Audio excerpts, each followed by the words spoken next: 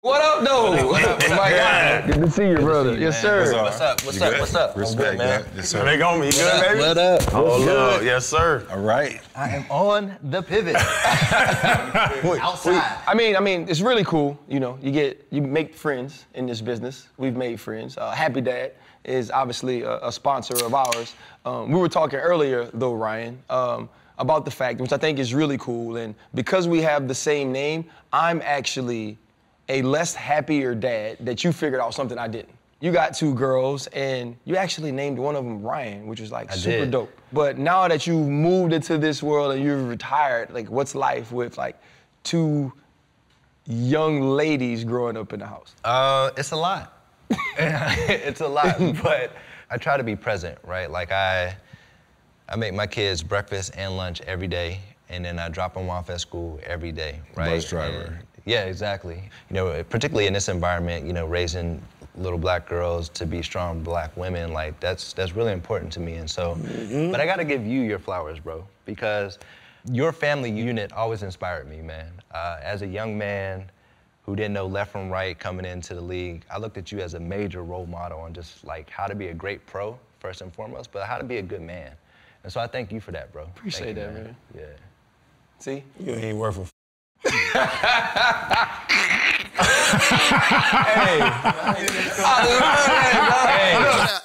Limitless, niggas to me got pin in it.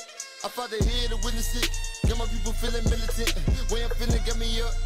On the mission got me up. Knowing me, I got the key. On the vision I can trust. Limitless, niggas to me got pin in it. I fought the head to witness it. Got my people feeling militant. Way I'm feeling got me up. On the mission got me up. Well, man, this is the pivot. Obviously, we got Channing, Fred, Ryan Mundy is our guest today. First of all, we want you to subscribe and like, right? Whether it's YouTube, Spotify, Apple Podcasts, all of those things are important. We thank our sponsor, Happy Dad. We've also now partnered with Prize Pick, and then we have our own promo code, right? Pivot, and Prize Picks will match Up to $100. Dollar for dollar on your first deposit. Up to $100, cap. Also, too, can we tell the people how much better I've been at this than y'all? You went 5 for 5 one time. You hit him in the head. Yeah. I give you love when you hit him in the head. Right, we just hit had him in the head, it's Freddie. the conference finals. We just had Oladipo on. I mean, I feel like what I said the first night when we first announced this is actually true. I'm so much better at it than both of y'all. No, you're not. He's not. Bro, he's not.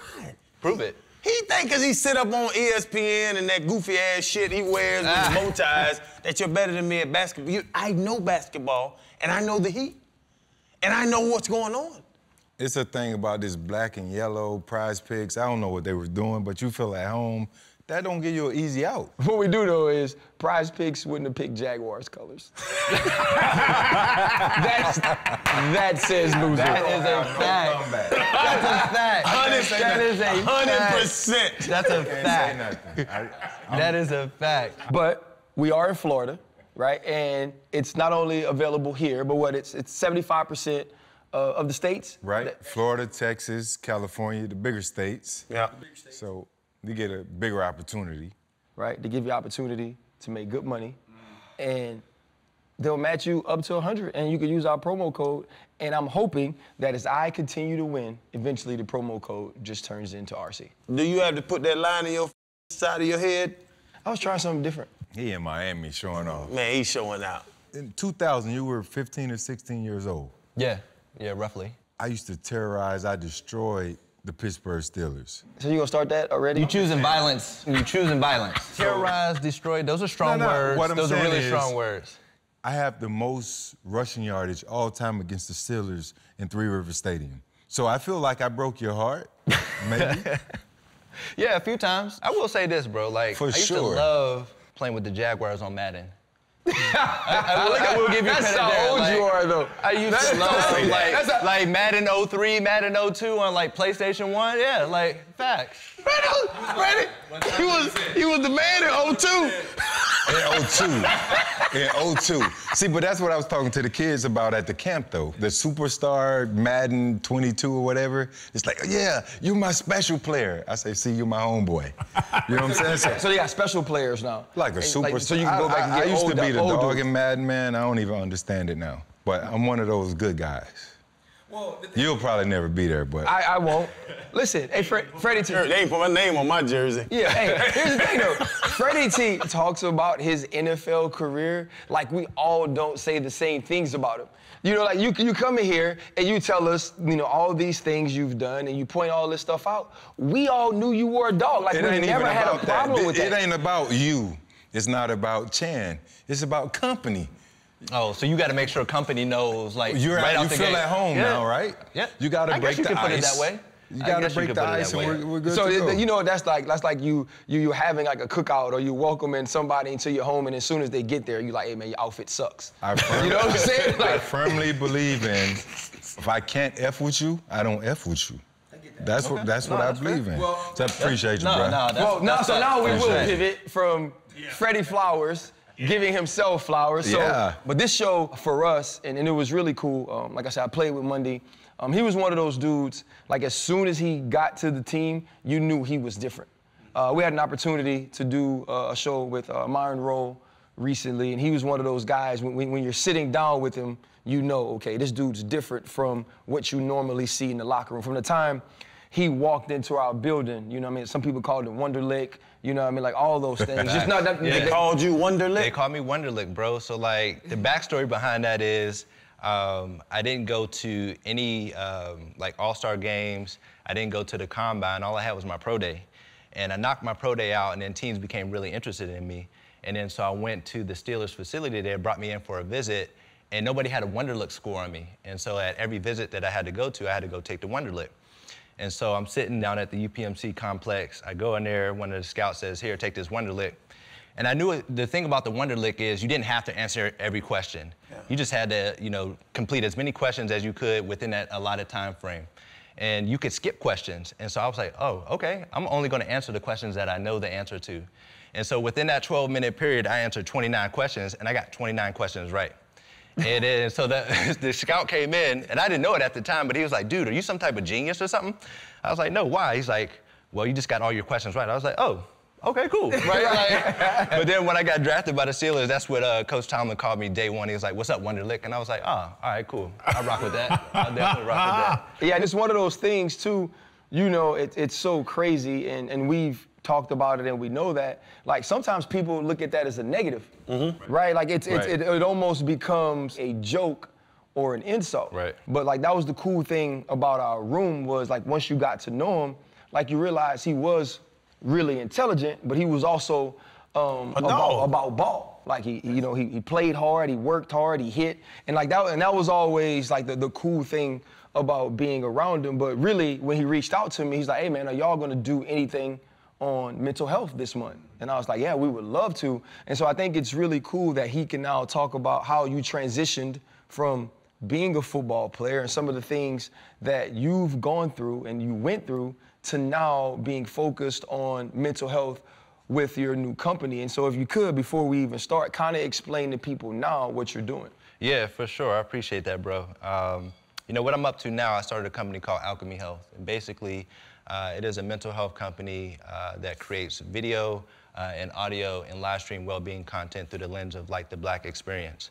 The quick backstory on that is after my 8-year career, you know, and we all kind of faced that transition, I was trying to figure out like who and what am I when I'm no longer tackling somebody. And I went into the marketplace to, quote, go see a therapist and had a really, really rough time at it. And I found that to be like pretty difficult and disappointing because I knew how to take care of my knee, I knew how to take care of my shoulder, my back, etc.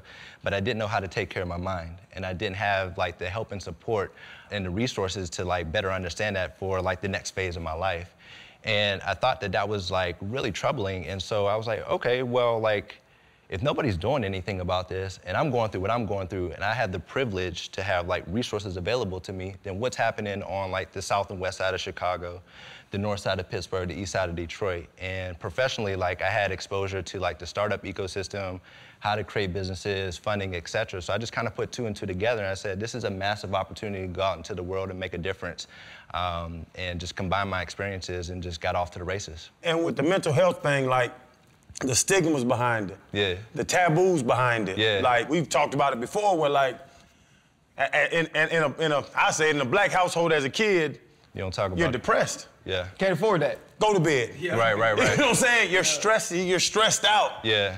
Go to bed. Right. You know what I'm saying? Right. And from there, like, how do we change that? Like, as you're looking into it and as you're trying to figure it out, how do we change that taboo of the mental health side of things? Yeah, I think it starts with like conversation and also education, right? Like we didn't even know better to like say anything different, right? Outside of like the stigma, we need to know how to like care for ourselves better mentally. We didn't know how, right? And so like we took a big step back at Alkeme and said like, yeah, it's a really easy statement to say go see a therapist, but there's a ton of access barriers that prevent you to do so, right? Starting out with like costs. Therapy is very expensive. Like, I don't know about y'all, but like what family members of ours can afford $150 per therapy session? Yeah. Right. Geographic constraints, time constraints, and then also like finding a therapist who looks like us really, really matters.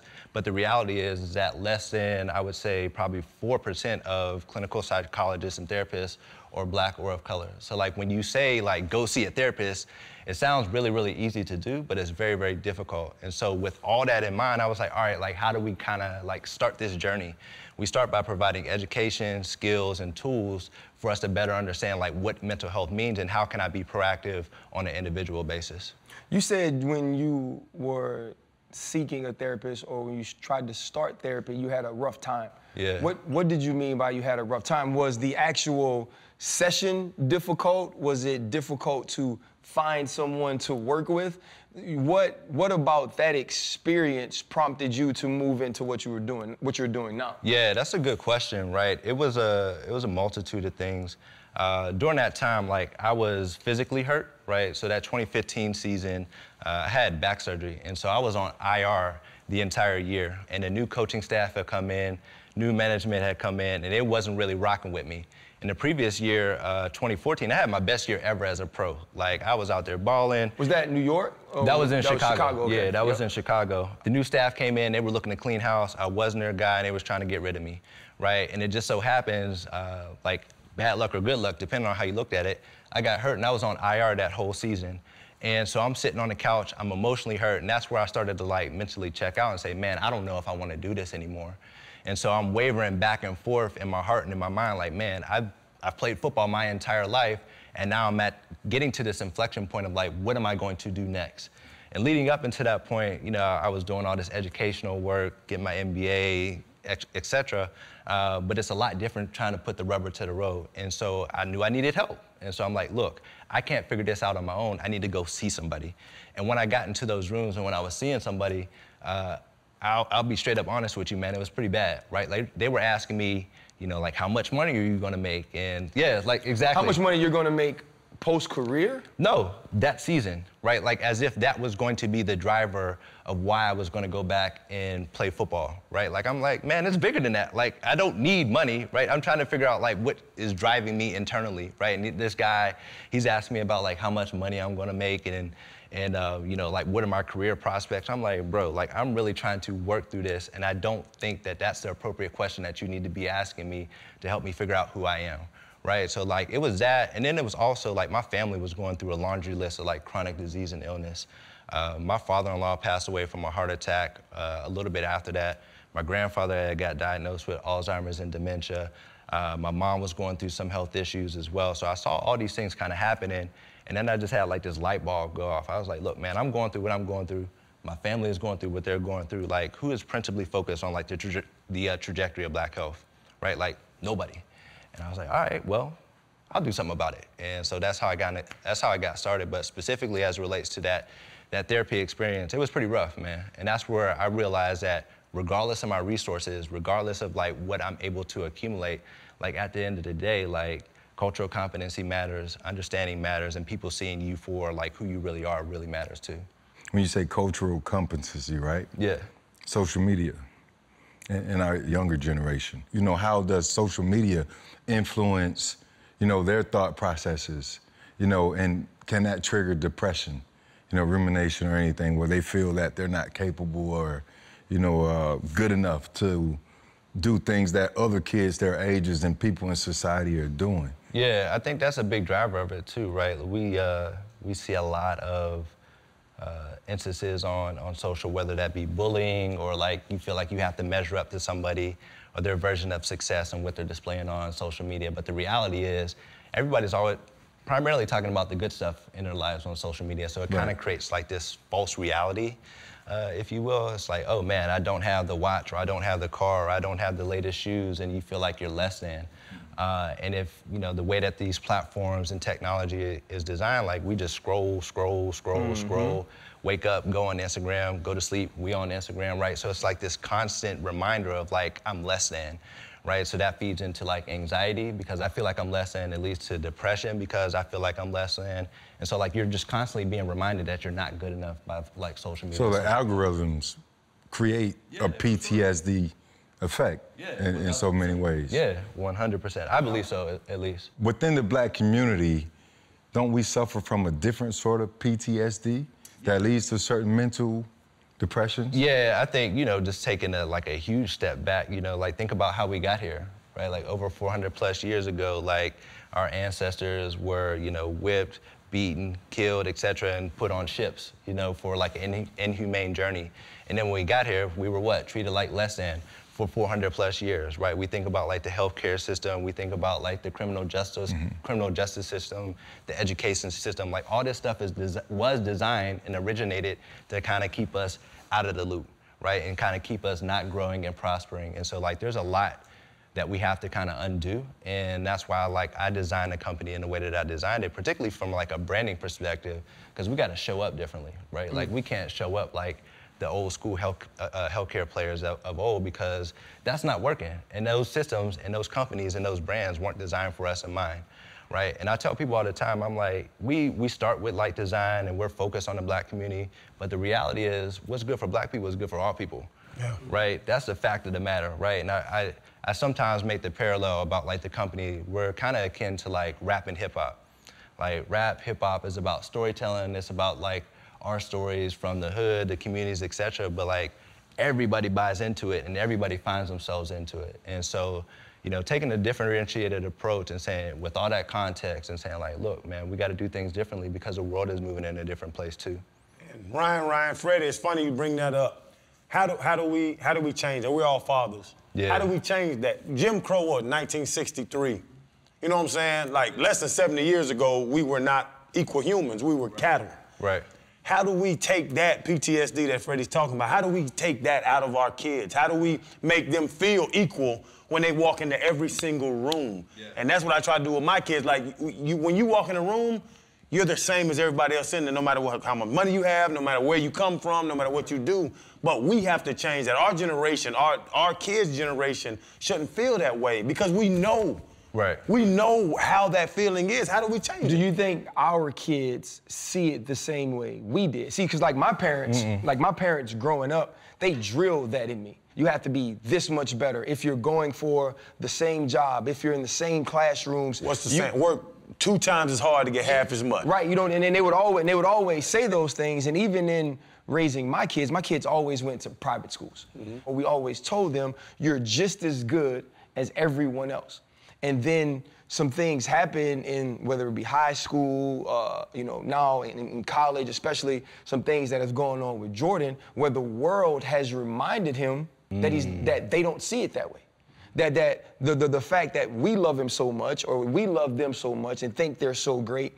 And I almost felt like because I didn't preach the same things my parents preached, that I allowed that to shock him. Right, like I allowed that to shock my kids because I'm telling them, no, you're just as good, you're just as smart. If it was a piece of paper that explained who you are, everybody in the world would pick you. Yep. And then the world reminded him, yeah, but that skin is still brown, and I still feel a way about that. So do we handicap our kids by not telling them some of the real?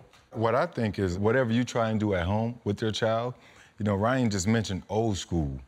This isn't old school. This isn't what we grew up to know. You know, our parents and grandparents, they told us things were like this when I was a child, which is much different than when we were children. And it's a lot more different now with the exposure and the accessibility that they have to social media, where they can see other kids doing certain things and they can create a Band-Aid. And I don't want to dismiss these kids in this generation by saying that they're not strong enough, because mental illness is real.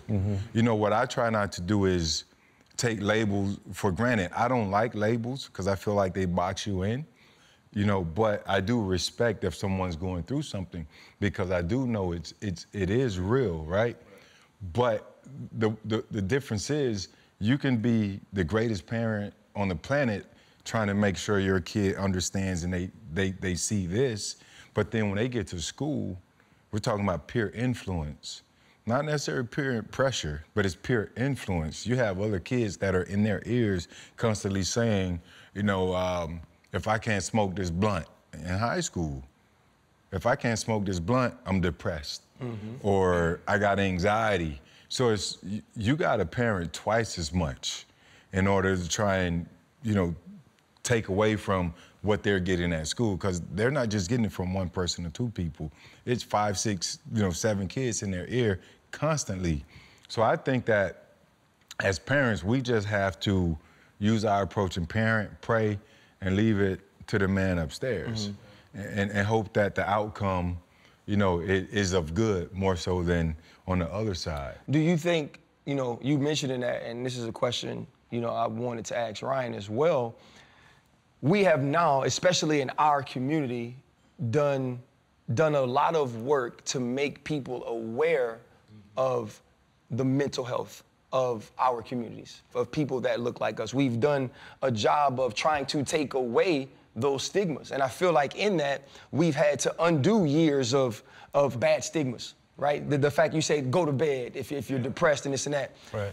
Do you kind of feel, though, that the awareness we have created, right, making sure we put a focus on mental health, how has that affected the way that kids or the way that young African Americans see mental health, or sometimes use it as a crutch, right? Because I know even on TV, it's like something happens and they're like, well, you can't really speak about it because we don't know what he's going through. And I'm like, well, shoot, I just feel like he just made a bad decision, right? Doesn't necessarily have to be mental health. Has our focus on making people aware of it in some way become a detriment to us? I think that's a good question, right? There's a lot to kind of unpack there, and I think I'll approach it in 2 segments, right? Because what you talked about, your kids being in private school and like the exposure, and like there are circumstances where like, hey, you still reminded of this? That's something that I think about a lot, right? And as I think kids now, particularly kids of color and black kids, like we're growing up in an environment in society like where information is available, we could see a lot more, we're exposed to a lot more at a lot younger age, right? Like my kids are on YouTube, they know how to work technology, they're 8 and 10, and I'm like, you know, little tech wizards. I'm like, you know, when I was 8 and 10, I was out there, you know, playing tackle football, snotty nose, the whole nine, right? And they're not necessarily aware of like the context all the time around like what it means to be black in America, right? I think we're making some progress, but obviously like we have a lot of historical context that I think generations moving forward may not have, right? And that's the reality of it. And so like in those circumstances where you do get reminded of, hey, like, I think that's really important, and tying that line back to like mental health, that could be a jarring experience. Yes. Right, because you grow up thinking that you're on equal footing, you're on equal plane, and you're like, oh, like that happened, right? Like that's a trigger for you to think about, and can significantly impact like the way you move forward in life. And that's something that I think about a lot. Now, as it relates to the cop out per se, it's really, really hard to quantify that or really speak to that, right? And I think a lot around like particularly some of the athletes who have come out and been vocal about like their mental health experiences and struggles, right? And from my 2 cents or from my lens, I don't always see it as like equal treatment, right? Like, you know, some athletes get treated a certain way because they talk about mental health, and other athletes get praised because they talk about mental health, right? It's not delivered or looked at in the same context. And so, yes, some decisions are poor, yes, some decisions are bad, but ultimately, we could draw a line back and say that, like, well, maybe you made that decision because you were depressed. Maybe you made that decision because you were dealing with anxiety, because that's what happens in the real world, right? Like, think about some people with chronic conditions. How could you expect, you know, an individual with type 2 diabetes to adhere to, like, a healthy diet and limit the junk food if they're dealing with depression, or if they're dealing with stress, or if they're dealing with anxiety? That's coping. Right? And then you're like, well, how could you make that decision? You know you got type 2 diabetes, but you're still eating junk food, right? Like, that's a mental thing, right? And so, like, I think mental health is really, really hard to quantify and understand, like, how, like, people, the level of which your mental health issue is, right? Like, it could be extreme, it could be a small issue. Like, we don't always know, but we're generally saying that, hey, like, I'm going through some mental health struggles, but it's really, really hard to quantify that. It's not like an ACL tear where it's like, hey, like, you know, like, oh, you tear your ACL, you should be better in 12 months. Like, you can't say that about mental health, right? So I think we're in a new frontier. Everybody's learning, everybody's understanding, but we got a really long way to go. Speaking about that, man, I think of Calvin Ridley, who was missing games because he said he, you know, mental illness. You gotta take your ass to work, Ryan. Yeah. Like, you know what I'm saying? There's bus drivers, there's dentists, there's, you know, doctors, there's the lady at the gas station. You going through something in life, you gotta take your ass to work. So you're saying it's a Band-Aid? Like, that's my whole thing. I don't know, even, and it's funny, and it's two different conversations, but the mental health and the CTE stuff, I think some people take advantage of it, and it's almost that crutch you were talking about. Like, how do we figure out if this dude is lazy or if this dude's really going through something? Like, where do you with Alkeme, like, what do y'all have a way to figure that out, if what's going on there? Because I think some dudes just use it. Oh, CTE, I got CTE. I joke about it. If I forget somebody's birthday, bro, my sister's birthday just went past, I forgot it. Yeah, you know, I CTE. And I just joke about it, but a deeper conversation, like, I think some people use it as only that you would joke about that. CTE, yeah, all my towels built up. I mean, the reality is, like, even with CTE, we don't know. Right, like, CTE is diagnosed post-mortem. So you don't know, you're not officially diagnosed with CTE until you're dead. Even when you're alive, again, like, it's really hard to quantify, like, where you are on the spectrum. Like, how bad is your anxiety, or how bad is your stress level, or how bad is your depression? Like, there's measurements and, like, tests you could take, but, like, they're highly subjective, right? Depending on how you feel during the day. And even to your point around, like, bus drivers and even, you know, frontline workers, like, they have a lot of protections, and sometimes they, you know, they have the ability to, like, say, like, yeah, I'm not feeling myself. Right, or I'm not feeling like the best and highest version of myself. And we don't always hold them, I won't say hold them to the same standard, but it's looked at in a different light, right? But because we're athletes, we've always been conditioned to what? Suck it up, tough it out, right? And even furthermore, I would ask you, like, you know, do you have that same energy or approach to Naomi Osaka or Simone Biles as you do to Calvin Ridley, right? They talk about mental health as well. Naomi Osaka withdrew from the French Open. Simone Biles stepped away from the Olympics, right? But you're talking about Calvin Ridley, who stepped away from a few regular season NFL games, right? So that's what I was talking about earlier around, like, if we don't know, we have to treat everybody with the same respect and understanding, and saying, like, look, I don't know exactly how bad you're going through, what you're going through, but you have acknowledged the need, right? And until we have, like, the right measurements, the information, and the ability to better understand that, you know, we just kind of have to treat it as such. You know, you asked the question about Naomi and Simone, right? And even Calvin. You know, I think it all goes back to, you know, how you were brought up, right? The era, those generations. You know, they taught us growing up, even our parents, we gotta be tough. This is what they think of you, you gotta be tough. And then you take it a step further. You know, we've been playing ball since we were 8, 9, 10 years old. Our coaches, our mom, you know, you gotta be tough, don't let him outdo you. Tough, tough, tough, everything was tough. We're just in an environment, though, that, again, I say this I understand it's very sensitive subject, and I say this with all due respect to anyone that's suffering from mental illness, mental disease, or whatever it may be, but we're in an environment where there is copycat. There's a whole lot of copycat, situations going on. And I think that the easy out is to say mental, I suffer from some sort of mental illness situation or whatever. So I think as it relates to those two young women, they were going through something dramatic and tough, But Freddie, no, you listen, grew up can in I the finish? muck, Freddie. I know, You so grew up in I'm the muck. We different. know your story. You grew I'm up. different. You got through rough times. It's gonna be rough times in your life. But it's easy like, for me and to say. I respect the mental illness. Like, I respect that. But life is not easy. Yeah. Everything's not gonna be laid out on a silver platter for nobody, Freddie. Like, not for you, not for me, not for RC, not for Mundy. It wasn't laid out, but we worked through it. It all goes back to certain circumstances.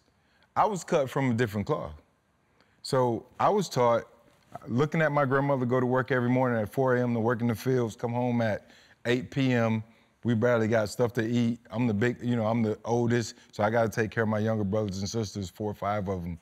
It taught me how to be strong.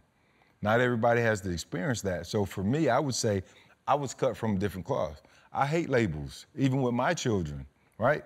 They go to school, the kids, the teachers, ADHD, 501 plan, this plan, that plan. We got to get them in this. I'm like, come on, don't box them in. I don't like labels. A lot of times for me, I think labels are Band-Aids, but I also have to be cognizant and respectful of what everybody's going through because we're all different. Right. This is a whole new generation. I'm 30 years removed from my teenage years. You know what I'm saying? So I respect that. I don't always understand it, but I deal with it. But isn't that where we are, though? Because, like, I can be honest with you, and especially being in the media and having these things happen, Simone Biles, Naomi Osaka, and there's a lot of times that I'm sitting on the outside and I'm watching other colleagues or other media members reach out to these people via social media and say, you're so strong, thank you for standing up and backing them. And I sit in my house and I'm like, do I need to send that tweet? Right? Do I need to show that I understand this when I don't? Right? Like, because it didn't matter how I woke up on Sunday, what I felt, what was going on in my life, to be able to make a call and say, you know what, y'all? I'm just really not feeling it today, never crossed my mind, right? Because it was never something that I felt was okay. It wasn't a way that I was raised, right? And so, like, I make fun of my kids all the time because, they listen to, like, all of these different rappers who I don't know. Everybody's a Lil and this and that, right? I don't know them, but all the Lils, right? Lils, yeah. But in every song, like she was, my daughter was, I can't even remember the rapper's name, Trippie Redd, right? She was like, he's like, Coi Leray dumped him and he gave us a great album.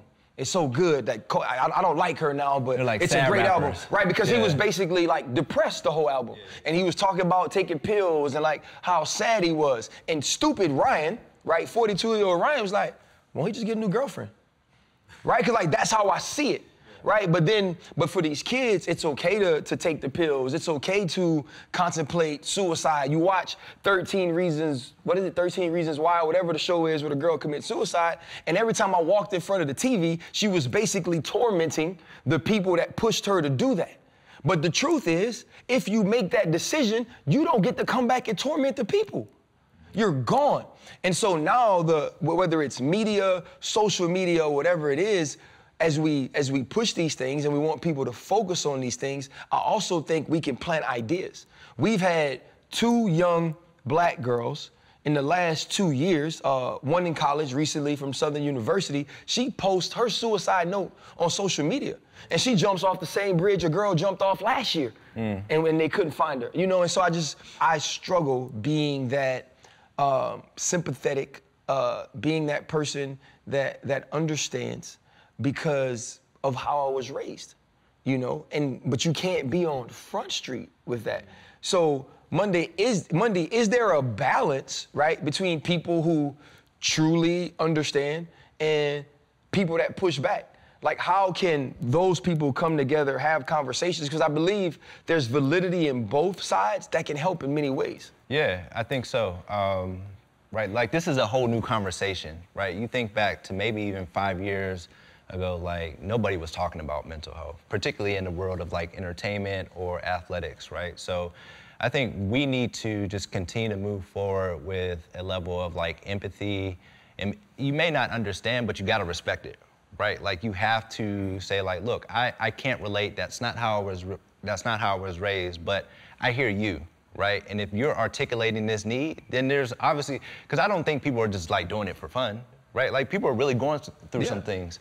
There's a line, I think, that needs to be understood where it's like, we don't necessarily need to glorify these things, right? But we do need to like communicate and make sure that people are understanding like you're not in it alone, right? Because the reality is, and there's like this tagline out there, it's okay not to be okay, right? And a lot of times, like we feel like we're alone, we feel like there's nobody else that can understand what we're going through, and it's conversations like that, and maybe sometimes responses like that, where it's like, well, if I do say something, then nobody's gonna believe me, nobody's gonna hear me, or nothing's going to change or happen, right? So I just think ultimately, like conversations, awareness, and helping to continue to decrease the stigma really goes a long way for individuals who are suffering in silence, who don't know where to go, who don't have like resources or know where to go to get help. I do think that, and we talk about this too, around like, you know, that's not how I was raised. Sometimes that could be a cop-out, right? Like, you know, I wasn't raised a lot of different ways, right? But now I use those practices in parenting my children and how I lead my life, right? My parents weren't always 100% on the mark.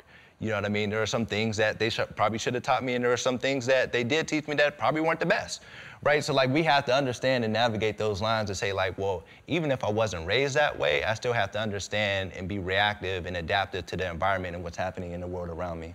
I'm looking at my phone now. You know what I typed in? Ryan Mundy's net worth. Bro, you a millionaire, bro. Like you brought it up where people are like, no. Why are you, did you type that up, or did you type his name and then net worth came up? And net worth came up on that little list. And I was like, when we Google you right now, I said, the stupid stuff you said, the first thing comes up is Channing Crowder's wife.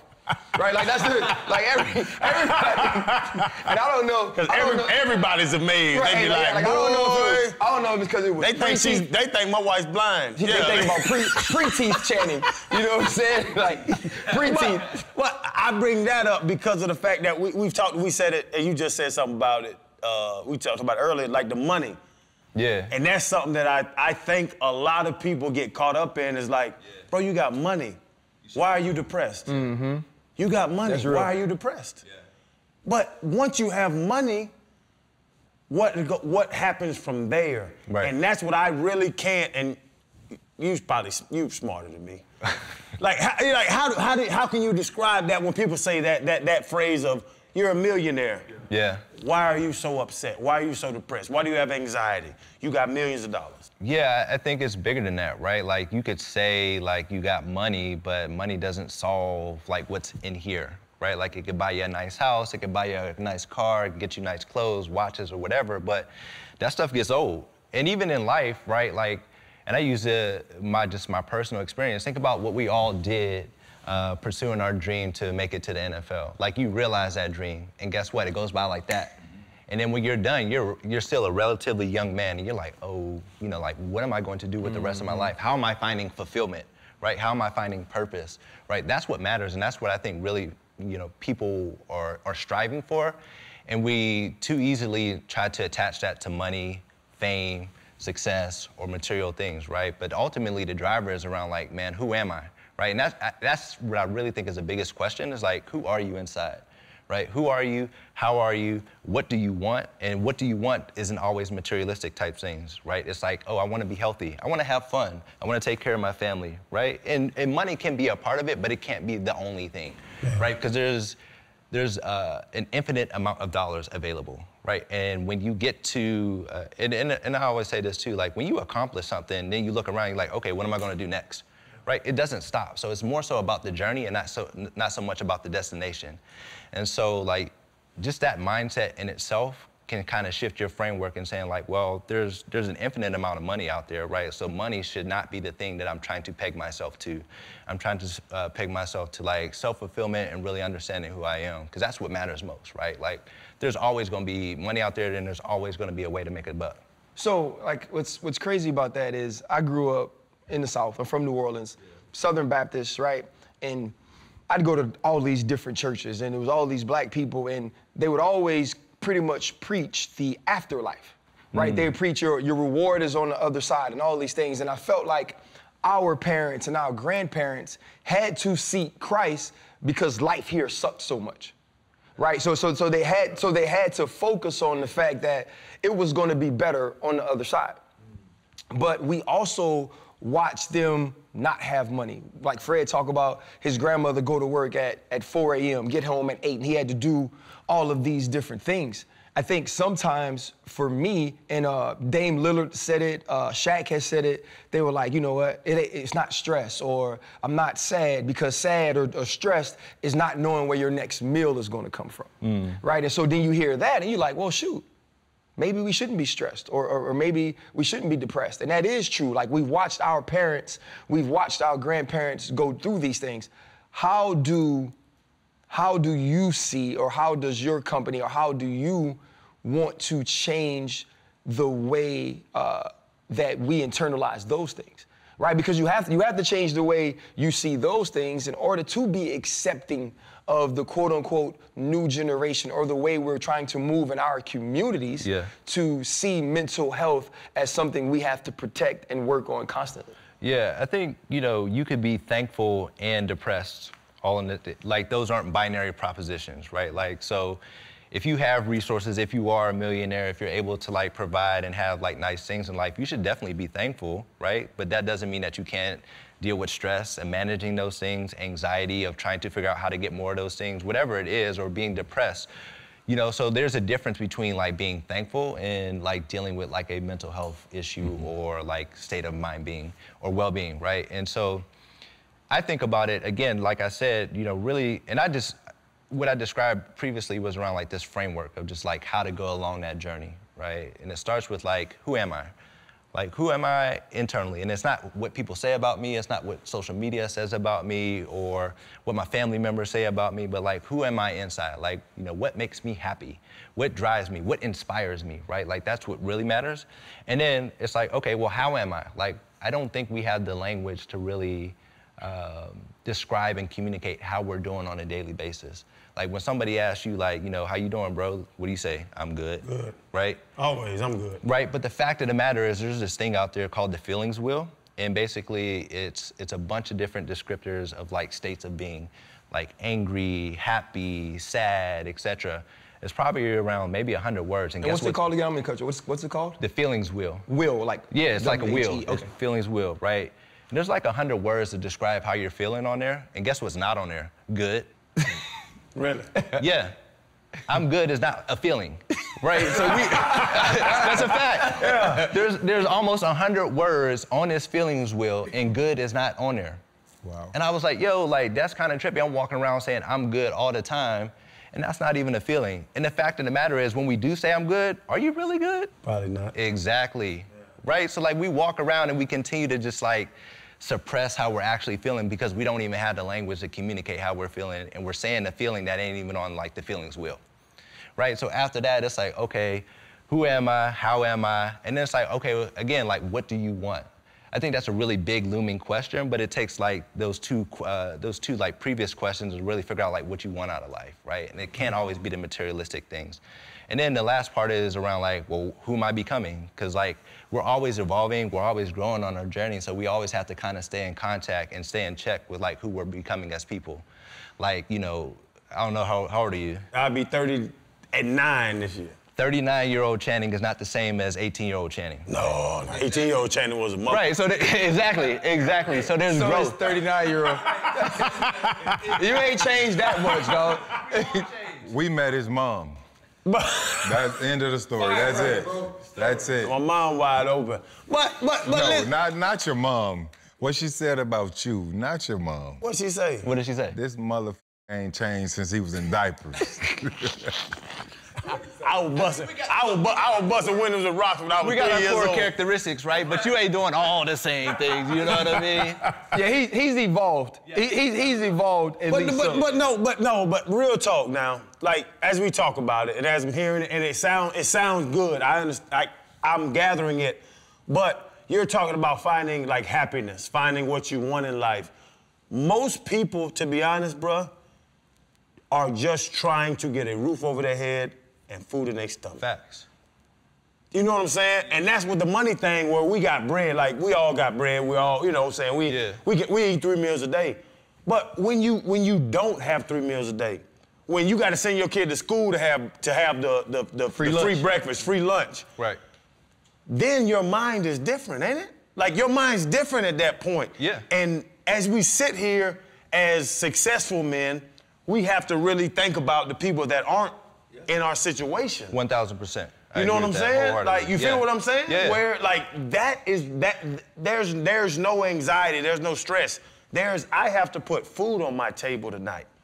That's my goal. Right. Is to get some meat and some vegetables to feed my kids. You don't have time to sit down. Yeah. You don't have time to go to a $150 therapist. Right. Not at all. An hour. For an hour? Not $150? Yeah. I can feed my family for a week for $150. Exactly, bro. Yeah. And that's why the system is so messed up, right? And so, like, you know, communities and people who do have to worry about getting by day to day, like, how are we supporting them on, like, a daily basis for that management, right? Like, I talk about a lot around, like, what it takes to just kind of live life, right? And it takes endurance, right? It takes, like, really great work habits. And, like, the frontline workers and people in those situations, they're the hardest workers in the country, 1,000%, right? But they deserve an opportunity to rest and recover, too. And so, like, how are you caring for yourself on a daily basis is ultimately what's most important, too. And so, like, how are we democratizing access to, like, tools, resources, meditations, access to, like, mental health resources and therapists, et cetera, to make sure that, you know, even though, like, your situation may not change drastically, like, you still got to go out and bust your ass and fight tooth and claw to put food on the table. Like, you're recovering, you're restoring, and you're preparing so that you can do it the next day. Because the grind is real. Like, if you keep grinding, you're going to grind yourself to death, right? And that's why, at the end of the day, our community is at an outsized risk for every chronic disease and illness in the book, right? Like, that's how we got there, right? Because we just kept grinding, and we didn't have the tools, the resources, et cetera, to really care for our minds and our bodies. We're having this conversation, right? And it almost feels like you have to be in this terrible place to check on yourself or to seek therapy. And I don't want it to be that stigma. I don't want it to be that, oh, you got to be going through all of these things. So in the way that you approach it, in the way that your company approaches it, Ryan, is it too about maintenance, right? Because you got to think about, as football players, we had to do maintenance on our body, right? Even if the game wasn't even that hard on Sunday, you still got your treatment on Monday. Or you still did these things. So it's part of what you're doing and the approach that you're doing, you know, the videos and the ways that you're trying to kind of allow therapy to evolve into what people are into or what entertains or attracts people now. Is that part of it too? Getting our community to understand that, yeah, it's okay to not be okay, but it's also okay to always be focused on yourself in that manner. Yeah, 1,000%. Like, right now, mental health is very reactive. Like, I only think about going to see a therapist when something's wrong, or it's like the end of the rope. Like, man, I'm busting at the seams. I need help, right? And just like we are proactive around our physical health, whether that be for, like, a diet or going to the gym, and nothing's necessarily wrong, but, you know, we're trying to get our hot girl or hot guy summer going to look good and feel good, and being proactive in that manner, we need to take that same approach with mental health as well. And so, to your point, like, that's why we, like, took a big step back and said, like, what's the real issue here? Right, like, the therapist's office, going to see a therapist, talked about, like, those access barriers, but right now it's a very binary proposition. Like, you know, there's Instagram where people are finding, like, comfort in memes and, like, oh, like, you saw me, I like this post, and now I feel better about myself and I'm moving on with life. And then in between that, there's nothing. And then you go see a therapist and it's like, well, damn, I went from Instagram, now I gotta go see a therapist. Like, how can I be proactive? Mm-hmm. And so that's where, like, I was very thoughtful and intentional about, like, all right, like, how do we kind of put something in the middle between social media, Instagram, and the therapist's office to make sure that, one, people are getting the help and support that they need, but ultimately helping them be proactive in their mental health too. So I want to go left. Well, not even left, but I can't go left, right? You can't go left, right? I don't know which way you going, Freddie. I know, right? It's been a long day. It's been a long day. But listen, no, seriously. This guy, he was a young guy by the time he got to Pittsburgh, one of your former teammates. People always talk about he has CTE, he's this, he's that. I know Antonio Brown. Yeah. So this is my thing to you, because you had some experiences with him on the other side of the ball. Is he misunderstood mentally, or is he a mental mastermind? Is what he's doing premeditated? That I'm not sure. Because everybody say he's CTE, and they call him crazy. Again, CTE is something that's diagnosed post-mortem. Right. Right, so like, we can't make proclamations about somebody's mental state, particularly if they're not saying that they have an issue, right? Like, throw that out. Let's talk about just AB, from what you know about AB. What I personally know about AB? What you personally know and have experienced about AB. And this is for the outsiders, because they try and say, oh, he crazy, he losing it. I personally think it's all somewhat of a setup, and it's premeditated, and he knows what he's doing. More so than him losing his mind. I just don't think that. So, Fred, before Mundy answers, are you speaking of just of the stuff that happened in football, or are you talking about 2 weeks ago saying, I don't feel sorry for you, Colin Kaepernick, or this week, or throwing the gummy penises at his baby mama? You know, that part too, yeah. There's a lot of stories out there now, let's be honest. What I'm talking about mostly, right? We saw him walk off the field. We saw some other things. He just said racism doesn't exist. The whole thing, right? And we had him on the show. He said racism doesn't exist? Yeah, he said racism does not exist in America. Right, but I'm gonna thump his bottom lip. I didn't hear that one. Why just the bottom lip, though? I'm gonna just thump his bottom lip. No, we had AB here on the show. Yeah, I see. You know, it was a pretty good interview. We always allow the guests an opportunity to tell their story, and we try our best not to interrupt, right? And then we let everybody make their own, assessment or whatever post-interview. But what I'm speaking to is, I personally like AB. I knew AB when he was. Same. He's always been a hard worker. I have very positive memories of AB. You know, and he gets it in, he grinds, right? So from there, I think that what he's trying to do from his music career and everything that he's done, since he left Pittsburgh, for me, I think it's premeditated. I don't think he's losing his mind from a mental health standpoint. I think he's planting seeds. That's what he's saying, too. He's saying nothing's wrong with me. I think he's planting seeds, and I got to respect that. Yeah. But someone who understands from the angle that you've seen these things happen, that was the reason I presented that question. No, that's a good question, right? I go back to that framework I talked about, and the third piece is, like, what do you want?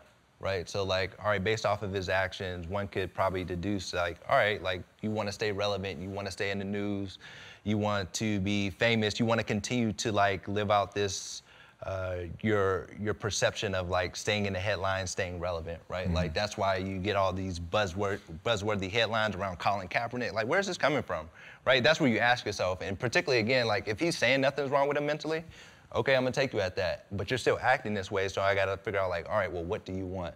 And it's probably somewhere around like just staying relevant, staying in the news, keeping your name atop of conversation, because reality is like, people want that, right? Like people want to stay famous, they want to stay relevant, and based off of that and what they want, their actions will follow as such. And with Alkeme Health, the mental side, you love it. And we said it half a dozen times already. This word, we said it half a dozen times, we just rolled past it. What does crazy mean?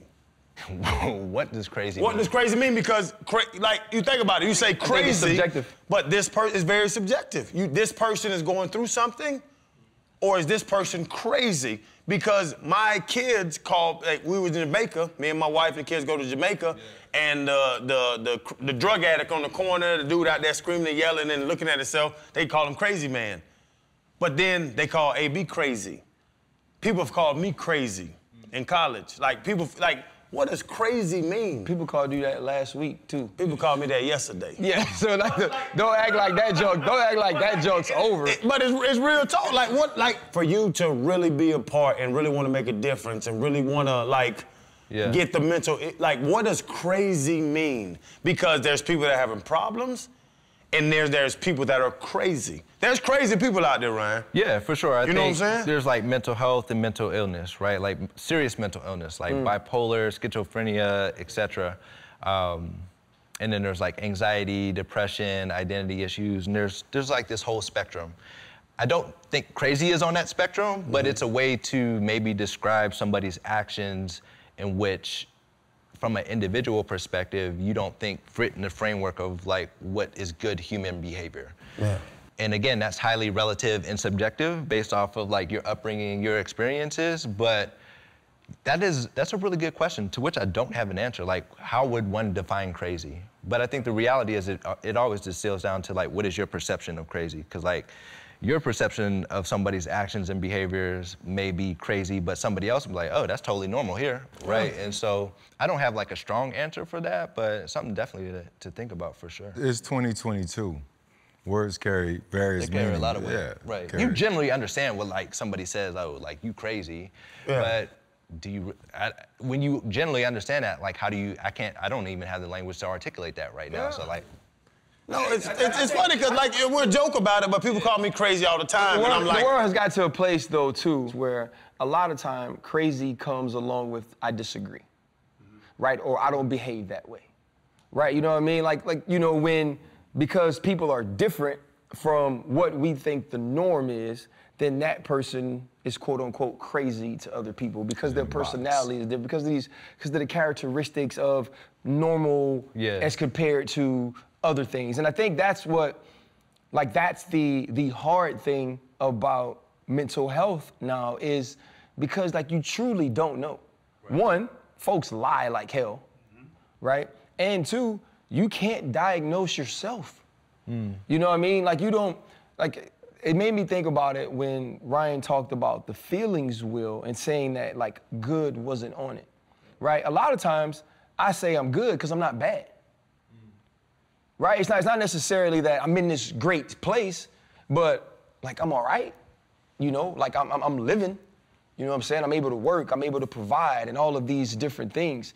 And so what I think I want you to do though, Ryan, because I was just, the whole time, I'm thinking about Javon Belcher, I'm thinking about Junior Seau, I'm thinking about all of these players, that CTE was diagnosed post-mortem, and ways that they could be comfortable. So I think what I would love for you to do, Ryan, as we close is tell people about Alkeme Health, tell them how they could get involved, ways that they could find out information on it, just so, because the reason for bringing you here is not just to have the conversation, but to be able to point people in the right direction as well. Yeah, I appreciate that, bro. At the end of the day, we're a tool and we're a resource, right? Like we talked about it a little bit before around like democratizing access. Getting help is really, really difficult, right? And a lot of times, more times than not, people are suffering in silence. And we don't always know where to go, even if we're a millionaire or not, a frontline worker, we don't know where to go and how to get help, right? And particularly for folks who look like us, we really struggle because what matters a lot of times is finding somebody who looks like us that will understand what we're going through and how we're going through it. And so, you know, Alkeme is designed around like starting that conversation, number one, and then number two, being readily available, whether it's 2 a.m. in the morning, whether it's 1 p.m., whether you want to get your meditation on at 8 a.m., you're taking a break right before you pick the kids up at 3 p.m., whatever it is, democratizing access is our core cornerstone, right? Because of all the things I talked about before, the cost, the time, the geographic constraints. There's a therapist shortage in America just generally, not just black therapists, but just generally, particularly after the last 2 years, right? So like, again, Alkeme was designed to help people, to meet people where they are and to help them to get to where they want to go and democratizing that access. So you can check out our website, www.alkemehealth.com, ALKEME, health.com, and start your journey today. And as I mentioned, right, like we are black-centric and we will be black-centric today, tomorrow, and forever, but we're available for everybody, right? Because again, I believe that the fundamental truth is that, you know, what's good for black people is good for all people. You brought up Junior Seau, and I remember when Junior went off that cliff, I didn't believe it, and I called his phone, because I play with Junebug. Buddy. I played with him. And I called his phone, and it didn't hit me until it went to voicemail. And it, like that he was dead. You know what I'm saying? And it's one of the things that I think about, like, I look back, like, could I have done something? Like, I didn't see it. Like, we were together a month before that. Wow. You know what I'm saying? Like, we was hanging in Nashville for something silly. If there's somebody that you might think, and I didn't know Junebug was hurting like that. If there's somebody that you think's hurting or somebody that you think needs that, what would be the advice? Like, for me, now looking in retrospect, if I ever saw that out of Junior, what would you tell me to do to that man, that if I saw the hurt that he was going through? Well, I think the interesting thing is a lot of times you don't even see the hurt, right? And we talked about, like, asking how you doing. You need to have somebody that you could really ask, like, how you doing, right? And you need to have that person that you can really articulate and communicate, like, look, I'm not good. This is what actually is happening in my life, right? So the term that I use is, like, find a you good buddy, right? Like, you know, that answer is just, it's just too, like, it rolls off the tongue too easy, right? Like, no, I'm good. Like, no, you're not good, man. Like, we need better language to really communicate how we're feeling. And even when you think that you have trust and when you have relationship with people, like, yo, that's my dog, and I still didn't know, right? Like, we gotta take a big step back and really understand, like,